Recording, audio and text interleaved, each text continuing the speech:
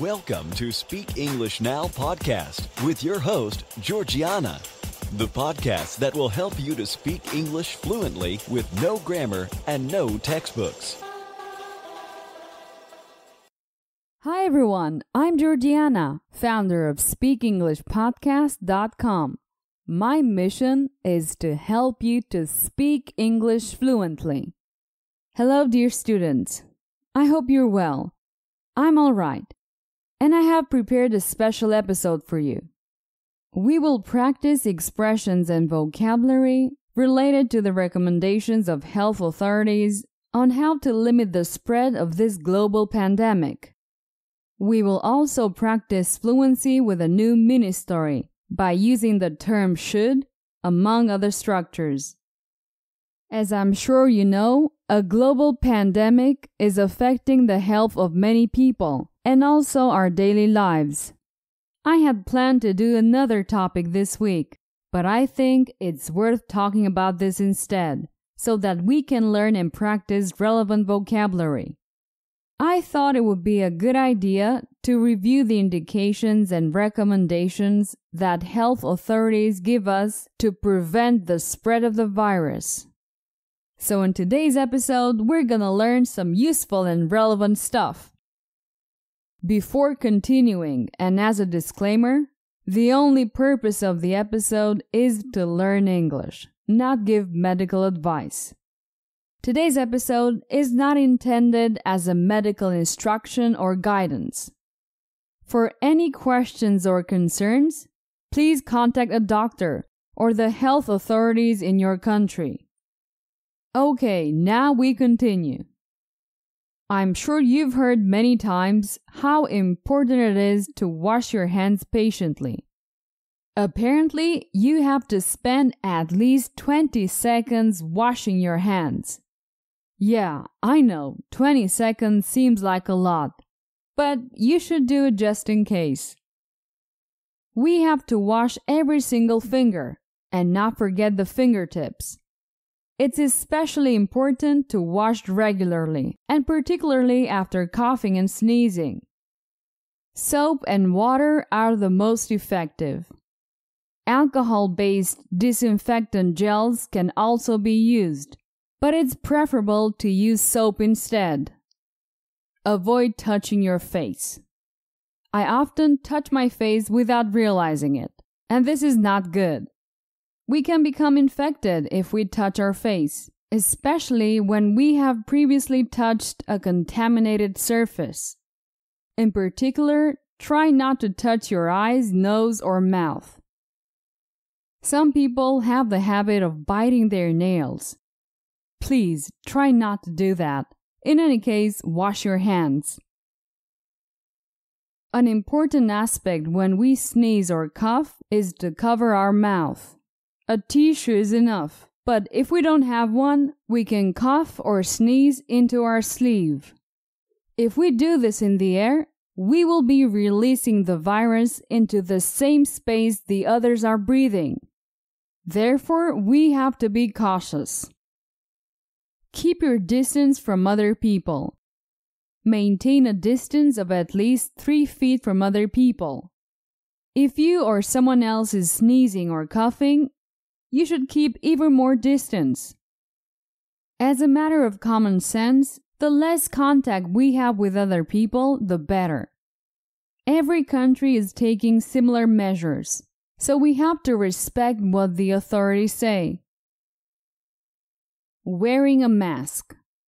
I think wearing a mask is important, but I've seen people walking down the street practically alone and wearing masks. You only need to wear a mask if you're carrying an infected person and if you have a cough or sneeze often. Remember that we have to combine this with the above measures. And remember to wash your hands before touching the mask. What to do when traveling? With everything that's happening, I recommend not to travel. Besides, there are so many controls. And some countries are even closing their borders. If you really need to travel, take some masks and gloves with you in case you need them. and try to cooperate with the police and all the airport staff. These people are probably more tired than you are, so it's best to try to help by following their instructions. And what happens when you cook? When we handle food, for example, when we prepare it before cooking, it's important to disinfect the surfaces where we put it. Also, clean all utensils such as knives. And although it's obvious to remember, wash your hands before doing anything. So, when should you seek medical attention? Finally, if you have a fever, cough, and difficulty breathing, it's best to seek medical attention. Call as soon as possible. Also, if you're over 60 years old and have cardiovascular disease, diabetes, or a respiratory condition, you should take the precautions described above and try to avoid spaces with other people.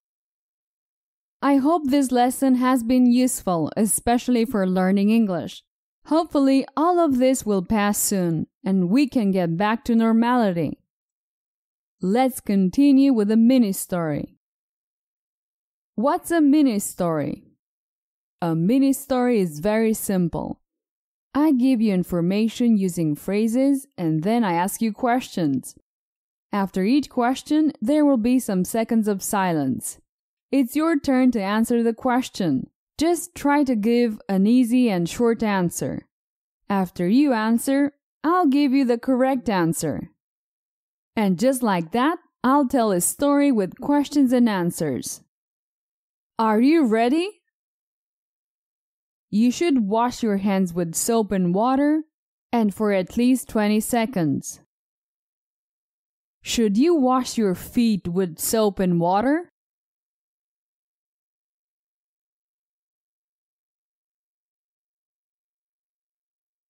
No, not the feet, the hands. You should wash your hands with soap and water.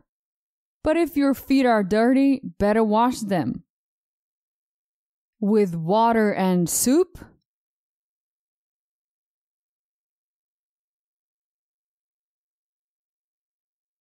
No, not with soup. Soup is a nutritious food. You should wash your hands with soap and water for at least 20 seconds.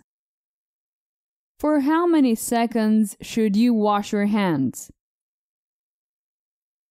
For at least 20 seconds. You should wash your hands for at least 20 seconds. You should avoid touching your eyes, nose, and mouth with your hands. Should you avoid touching your elbows?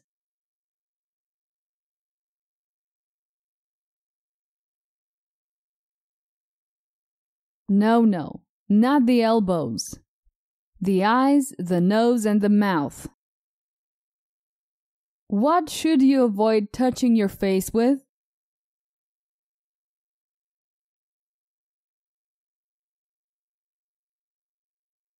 Your hands.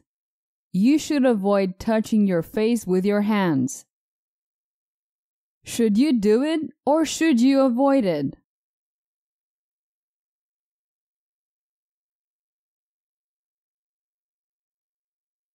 Avoid it.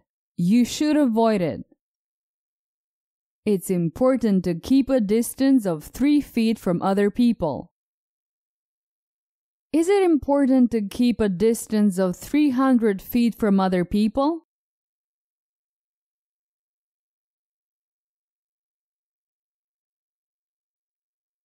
No.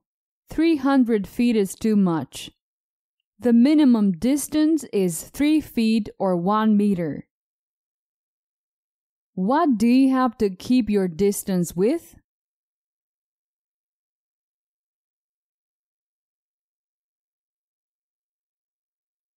With other people. You have to maintain a minimum distance of 3 feet or 1 meter. How far?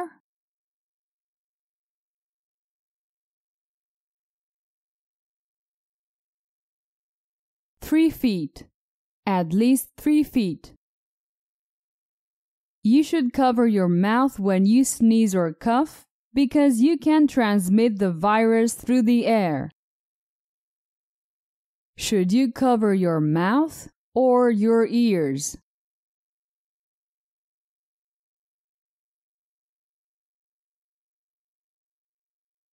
Your mouth. You should cover your mouth when you sneeze or cough. What should you cover? Your mouth. You should cover your mouth because you can transmit the virus through the air. Why should you cover your mouth?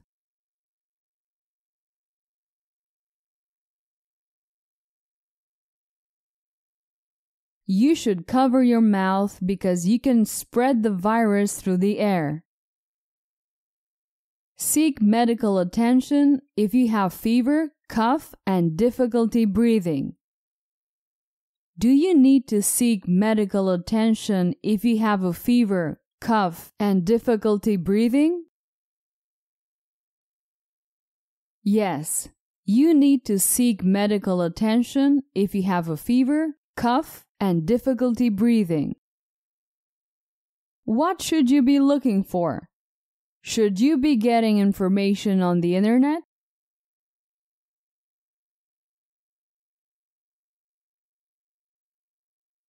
No, not on the internet. You need to seek medical attention. If you are over 60, you have to take extreme precautions. How old do you have to be to take extreme precautions?